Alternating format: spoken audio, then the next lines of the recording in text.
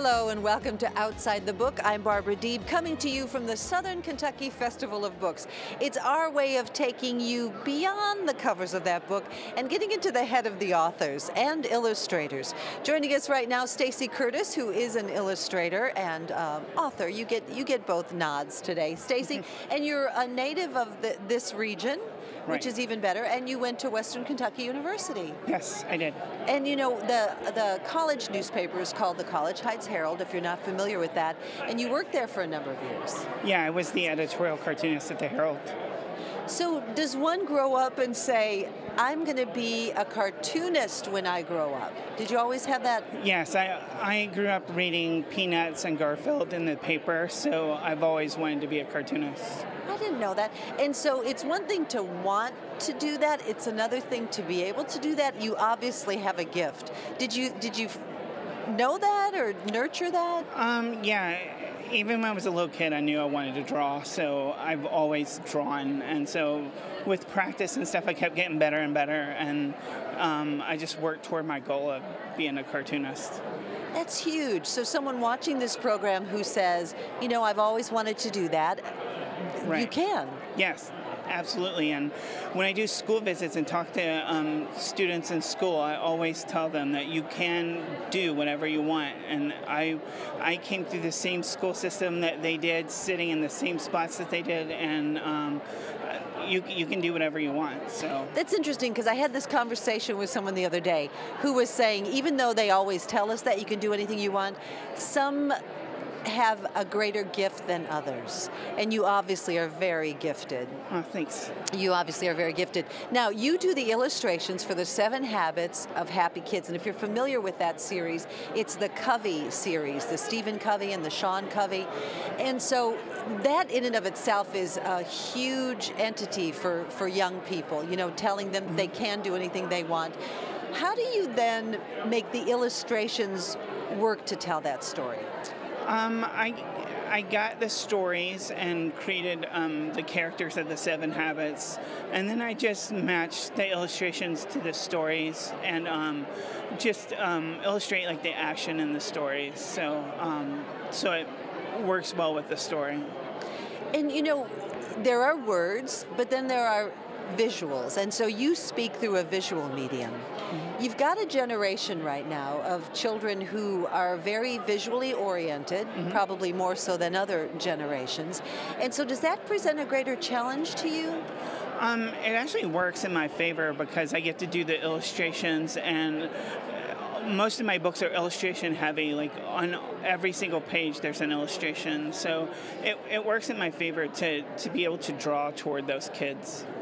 Now, when you are writing, you've gone beyond the Covey and you have some other books of your own, but do you get to choose a writer? Like, can you collaborate with a writer? Are you to that place with the publishing house where you can say, I'm going to collaborate with so-and-so, but I'll do the illustrations, or how does that work?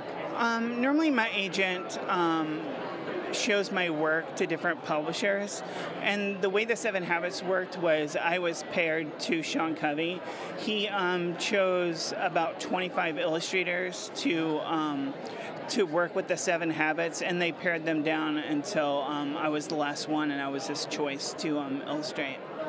Why do you think that was? Because you think you got the message across with your visuals? Yeah, and I like drawing animals, and that's what he really liked about my work was he saw some of the animal stuff that I had done, and so he thought that really matched for the 7 Habits. Why do you like writing about animals?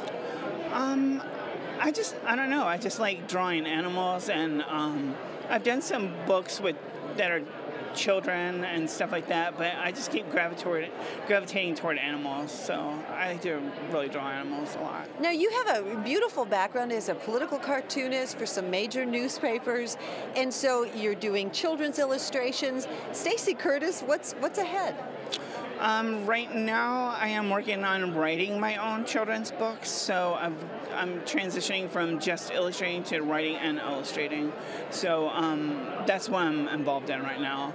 And the 7 Habits is being animated, so I'm working with the animation company to get these 7 Habits animated. Is that a whole different ball game when you get into the animation sector? It is, because I'm working with a huge group of people. I work with the animators and the people who do the backgrounds and stuff like that. And some of the scenes, they need other characters besides the 7 main characters, so I have to come in and design the other characters.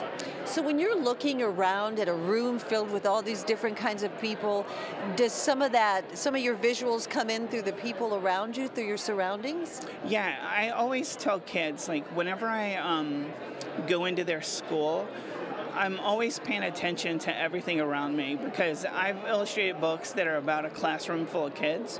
So I need to know what their school looks like. I need to know, like, kids when I was growing up and kids now, they wear completely different styles of clothes. So I'm always paying attention when I do school visits of what kids are wearing now.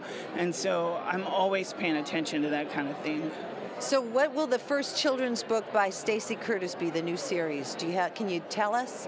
Right now, I'm writing a picture book about a lightning bug.